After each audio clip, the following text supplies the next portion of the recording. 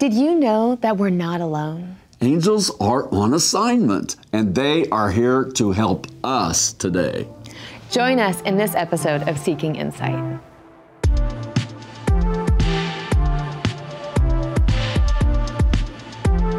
And those who have insight will shine like the glow of the expanse of heaven. And those who lead the many to righteousness like the stars forever and ever. Join us now for an episode of Seeking Insight with James and Rachel. Hey guys, welcome to Seeking Insight with James and Rachel. I am Rachel, obviously. This is my dad, James. We get to do this together, and it's so fun. This is actually something we kind of started during the pandemic when it started. We started over Zoom together on Facebook and YouTube, and our theme verse from the beginning has been Daniel 12:3, which says, "Those who have insight will shine brightly like the expanse of heaven and will lead the many to righteousness like the stars forever and ever," which is, okay, as we're talking about heaven today, we're actually going to be talking about when heaven invades earth. Yes. We're talking about angels, angelic activity in our lives. And this is actually an area that growing up, I longed for. Yeah. And I would pray every night before I went to bed with you or Mom, and I would pray that the Lord would open up my eyes and I would see angels. That's right. And when I was when I was 7 years old, we went to England. Do you remember that? Oh, yeah. You gotta remember that I trip. do. And my eyes were opened up on that trip. And the entire trip, I saw angels all around me. And ever since then, it's like I've been able to sense and know. Feel, perceive, distinguish. Yeah. There's many different ways of That's perception. Yeah.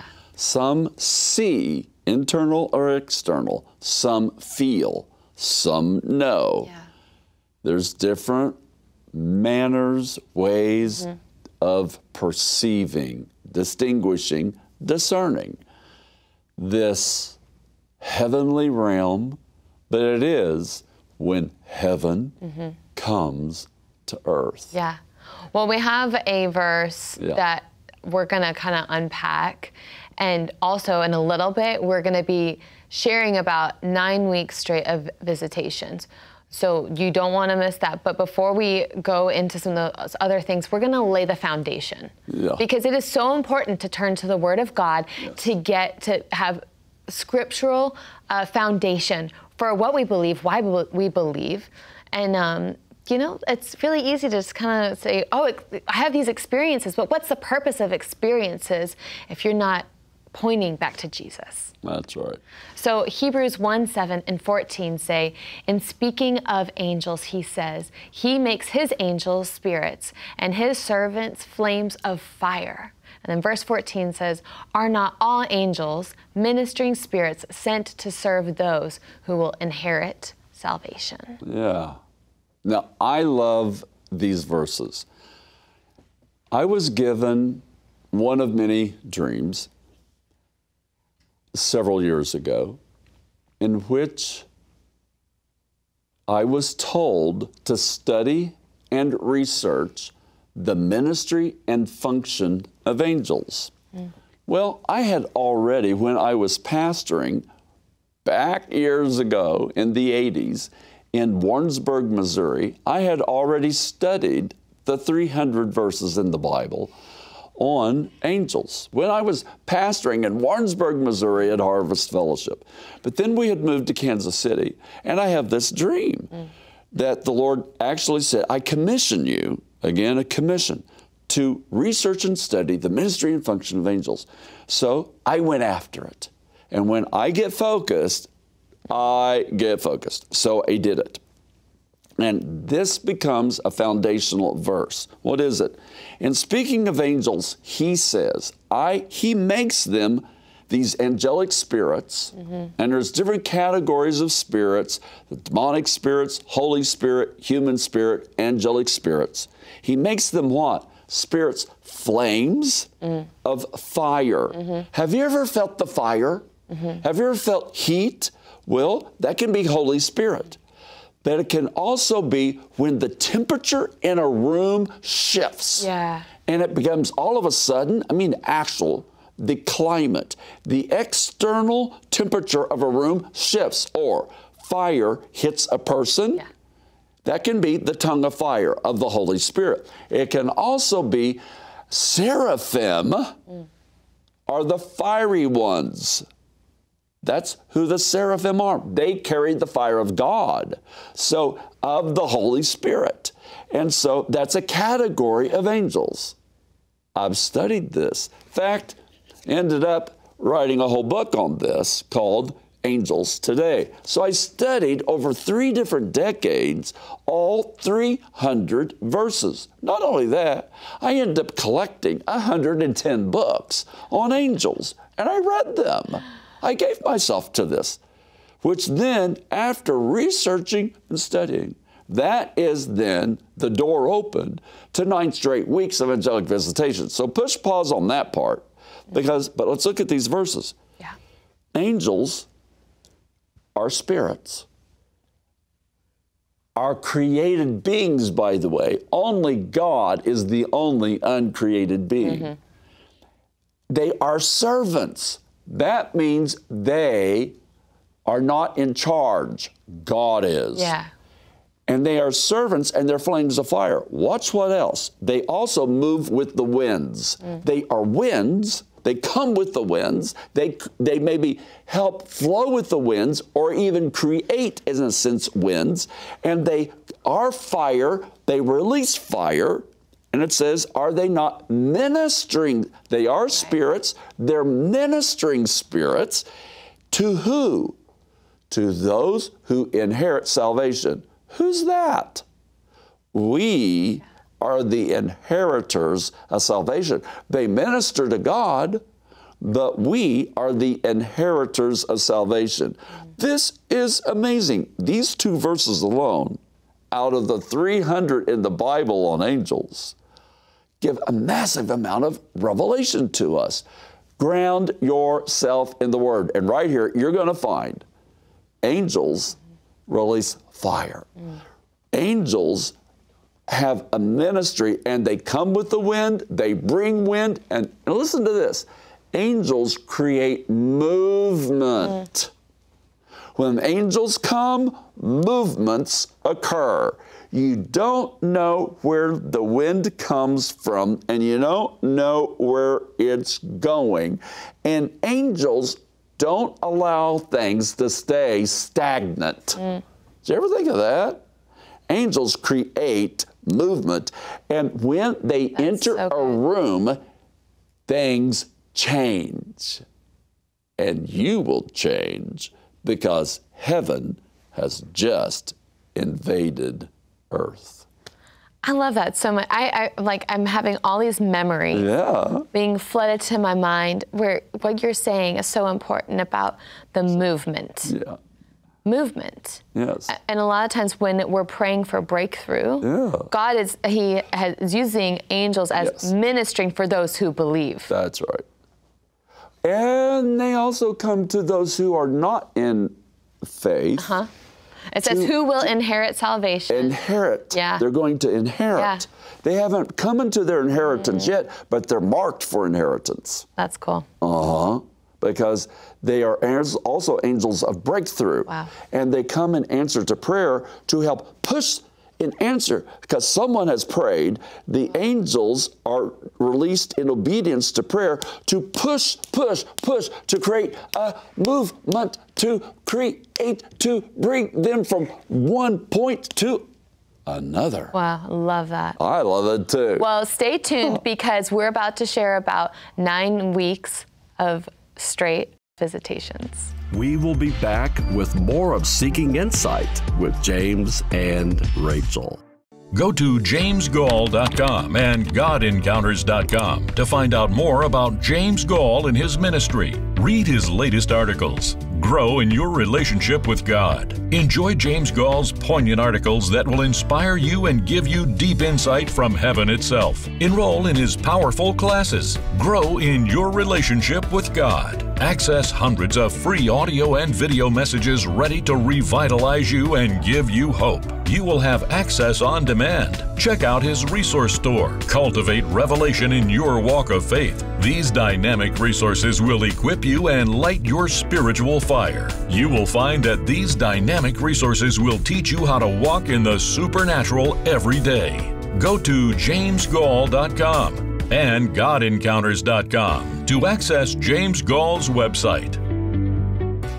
And now back to Seeking Insight. Hey guys, welcome back to Seeking Insight with James and Rachel. Today we're talking about when heaven invades earth. So our subject is angels. Yeah. And you know, I grew up in a family where it was a very normal subject. Yeah. You know, we're about to share about a 9-week straight visitation thing that you and Mom experienced. Yeah. And so growing up, you know, earlier in this episode, you were mentioning about the 300 scriptures that you studied. So there was a point where it was so normal that in my school, I was supposed to write a paper. And I wrote a paper about this angelic experience, and I got called on it. Oh, I remember and now. They were concerned. Didn't they call you? Oh, Mom? yeah, now I remember. Yeah, and they were like, we're concerned about your daughter. Oh, yeah, I remember this now. She's not rooted. Oh, right? yeah, and you're not rooted? Oh, excuse me, they were cessationist. Well, and then you go, well, have you read all 300 scriptures there are? Yeah, I did do that. I actually had a meeting with them. Yeah. I did. And, you know, that's something that just is kind of fun about, it's growing up. I get asked all the time, what is it like to grow up with James Goll as your dad? You know, with having... I'm a prophet as a father. What is that like? And I could tell you stories where you called me on, like, you knew what happened at school before I told you. Yeah. You know, because God is just, he's just cool like that, you know? Well, God cares about what we care about. Yeah. You know? You know, and we were just talking about how God cares about the details. That's right. And so, you know, there was a season in Mom's life where she had little kids, you were traveling. I was one of the little kids, you know, and was crying out for God to encounter her. You know, She had no time. I fully relate to this. You do now. You know, if I was not on this trip, I would be fully in that moment right now. Right. Like, God sees where we are. Are you glad that you're on this trip? I miss my kids. I miss them. I know you do. I even have a ring sent from my oldest little girl, her little butterfly ring. I miss them. Right. But, you know, Mom had this, she had 9 straight weeks of visitations. Right. And this was God actually answering a cry of her heart. So share a little bit about what this kind of was. Yeah. Well, she was actually physically pretty weak because we had 4 miracle kids and 3 of them were stacked on top of each other. And you're like 16 months apart, 18 months apart type of thing. So she was actually kind of, you know, a little bit depleted in a sense. And her Bible was her best friend. I wasn't. Okay? Her Bible was her best friend from childhood. But she was at a point where she just didn't have much time to have time alone with God. And so I remember her leaning up against the wall and going, God, I don't have any time. And he spoke to her and he said, I'll make time. I'll make time in the night season. Yeah. And that's when her dream life exploded that we've talked about in previous broadcasts. But it wasn't just that. Bob Jones calls me up on the phone, dear seer prophet Bob Jones. And he calls me up on the phone and he says, well, I saw your wife this morning. And I go, okay. And he said, she will be the first of 300 women that's going to be released into the prophetic. And I go, I did not know what to do with that because I was already known for the prophetic. But he wasn't talking to me. He was talking about Michael Ann, which he... Well, and at this point, she was very much like a reserved to herself. Conservative. I called her the Betty Crocker homemaker, and she was. And she was adorable, congenial, and everyone loved her. And there was a good reason, because she was adorable and lovely and congenial. And so anyway, but I filed it because I really didn't have page for it. But it was true. Because on the Day of Atonement, that October, which was our oldest son's birthday, at midnight, I was teaching at the Grace Center before there was the International House of Prayer Forerunners School that's in Kansas City. I was teaching at the Grace Center, and I was teaching a night class. I had my assistant. We were driving home. It was a Day of Atonement. I presented the class before the Lord. I let off my assistant, and I said to him, I said, God is going to speak tonight. Let him off. I drive home. I get in bed. She's asleep. I go to sleep. At midnight, a lightning bolt crashes in our backyard at 11:59. I suddenly wake up, read the digital clock, 11:59, but what happened was the lightning bolt crashed in the backyard, but it came through our bedroom window, and a man stands at the end of our bed. Huh? What? Huh? Wow. This man stands at the end of our bed. Michael Ann is still asleep. A ball of light, fireball, sits over our bedroom dresser and supernaturally illuminated our bedroom with the light of God for 5 straight hours. And our room was filled not with the presence of the destiny of God, with the fear of God. And I am electrified because this man looks at me and I look at him, a messenger. It was an angel. And after 1 minute, 11:59, then it turns to midnight, 12:00, and he speaks to me and he says, watch your wife. Yeah. I'm about to speak to her. Now, I wasn't offended. I wasn't whatever, but there was a little bit of analyzing going, why are you going to talk to me? And then the angelic messenger disappeared, but the angelic presence and the presence of God increased. Then I'm left, in a sense, alone, but I'm not alone. Then Michael Ann wakes up. I'm trembling. And sometimes, read the book of Daniel, when the presence of God really comes in the fear of the Lord, you tremble. You tremble in his presence. Then I turned to her. I did not say what the angel said. And this was not our first time to be visited by angels. It was not our first. We had many other encounters previously. Around the announcement of our children almost every time. And the angel says to me, and watch your wife, I'm about to speak to her. And I said now to Michael Ann, my wife, I said, an angel has just come. We sat there and we trembled in bed together for 24 minutes. We prayed and we said, Lord, if this is you, give us a sign, etc. I then fell asleep and I left her with God and the angels. Well, you know, we're going to expound on this more, so stay tuned and we'll be right back. We will be back with more of Seeking Insight with James and Rachel. Call 1-877-200-1604 or log on to GodEncounters.com or JamesGoll.com to get his powerful and life-changing resources. If you want to grow in areas that we've been talking about today, like the seer realm or the angelic realm, things like that, we've prepared the Supernatural Bundle, which includes the Seer book. It includes releasing spiritual gifts today and angelic encounters. Dad, tell me a little bit about these books. I love these books. Oh, I wrote them. Well, this is your best seller. It is. This is actually an international bestseller. It's been translated in 20, 25 different languages. And so it is the prophetic power of visions, dreams, and open heavens. And it has got 300 scripture references in this one book.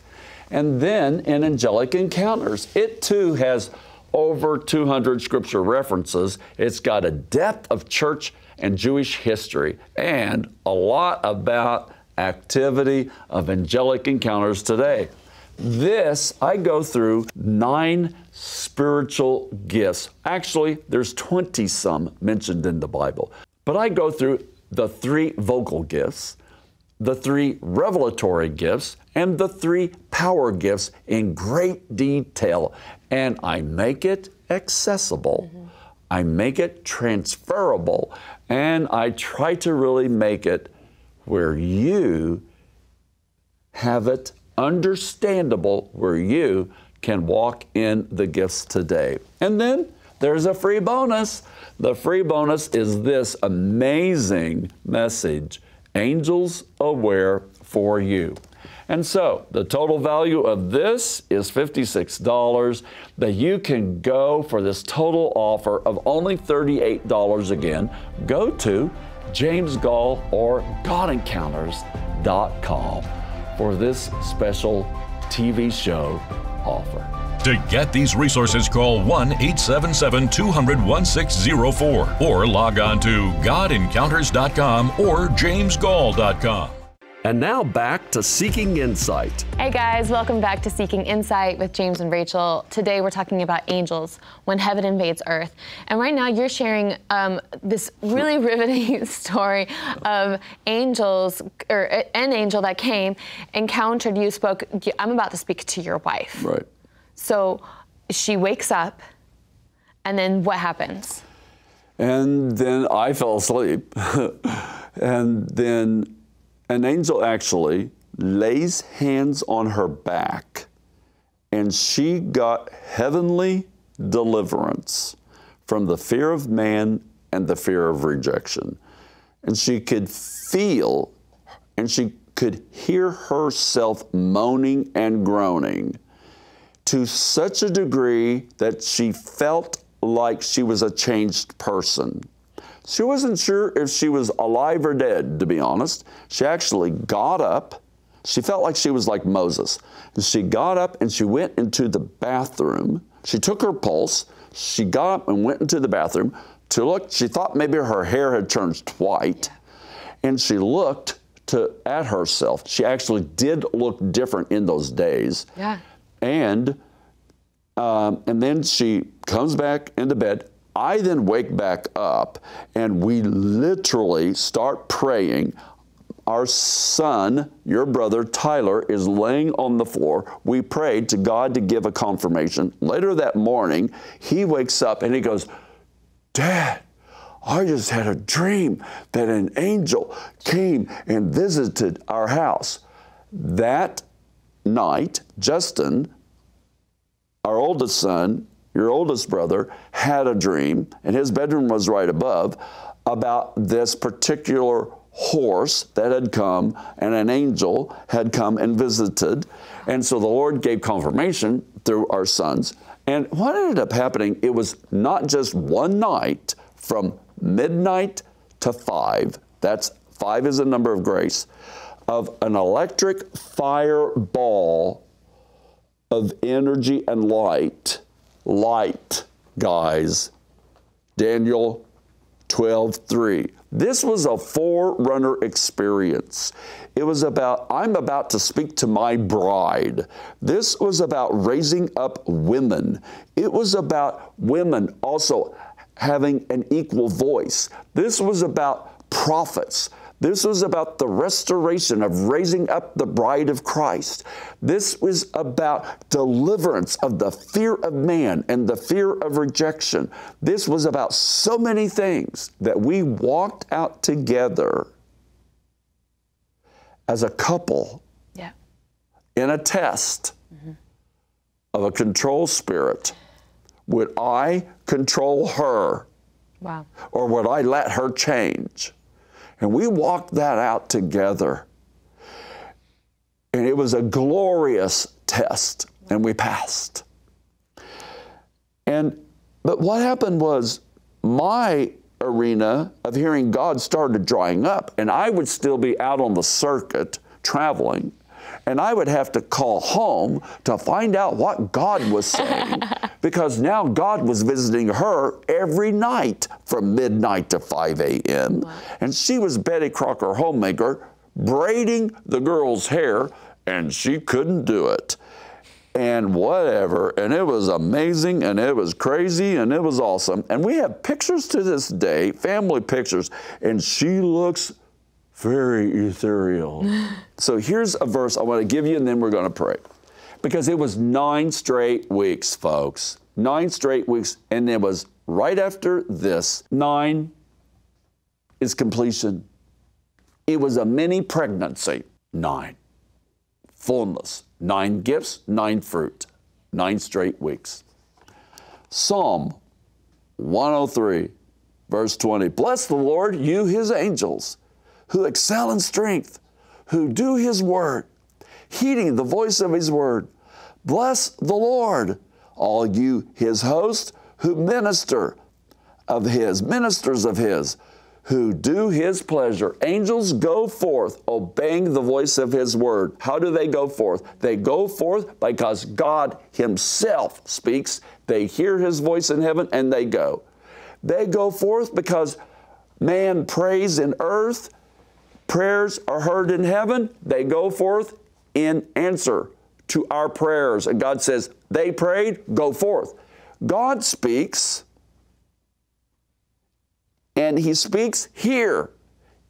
And it's called a rhema word is heard, and then man echoes God's voice. And then man can say, because faith rises up. And then we don't command angels, but there is a voice of God that is in us. And then we say, go forth.